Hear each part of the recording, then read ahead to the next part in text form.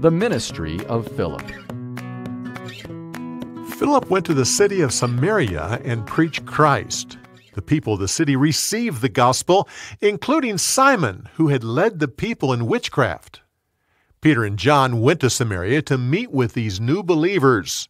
They prayed with the people, laying their hands on them so they could receive the Holy Spirit. Simon was amazed. He offered Peter and John money.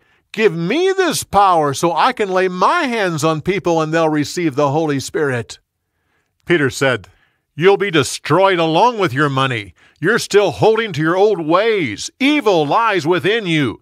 Pray and ask God to get rid of it." "Oh, please pray for me. I don't want these things to happen." After Peter and John went back to Jerusalem, an angel of God told Philip to go to a road south of Jerusalem. There he saw an official of Ethiopia.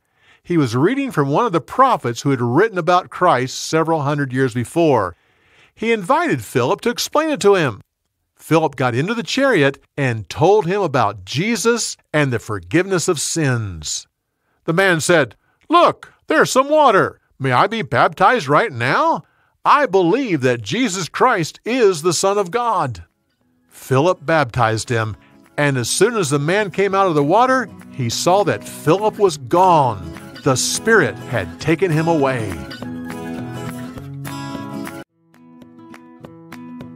The conversion of Saul.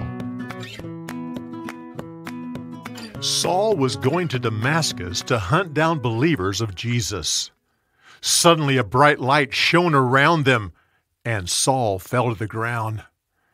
He heard a voice saying, "Saul, Saul, why are you fighting against me?" "Who are you, Lord?" "I'm Jesus, the one you're persecuting." "Lord, what do you want me to do?" "Go into the city, and you'll be told what to do." Saul was now blind, so others led him into the city.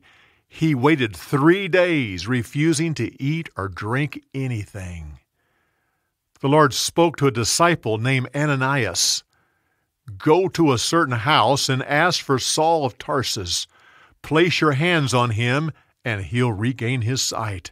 He's a chosen servant of mine." Ananias found Saul and placed his hands on his head. "Regain your sight and be filled with the Holy Spirit." Immediately Saul could see. He was baptized and then had some food. Saul spent several days with the believers in Damascus, and then he started preaching that Jesus was the Son of God. People were amazed because they knew he had come there to kill followers of Jesus.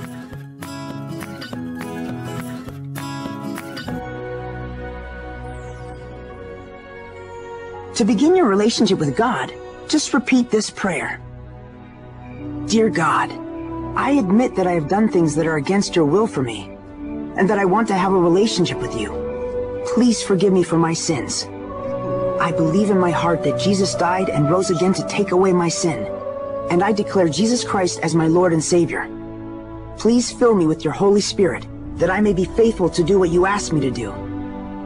Thank you for saving me and letting me become your child. Please speak to me and help me to hear your voice and to follow the way you want me to live. I look forward to spending time with you both here on earth and in heaven. Thank you for saving me, and thank you for hearing my prayer.